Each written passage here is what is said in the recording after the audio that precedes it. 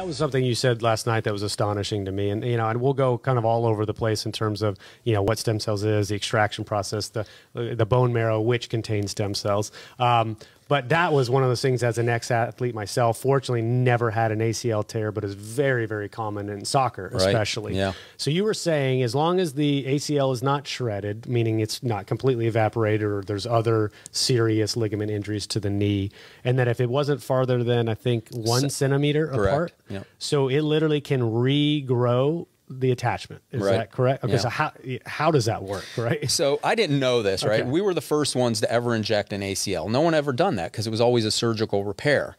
And it was believed, right, that was the only way to repair it. Exactly. Okay. But apparently there's a sheath around the ligament. And so when you put bone marrow concentrate in there, that sheath just sort of keeps it all in place. Okay. And that's when they can call in these other cells. But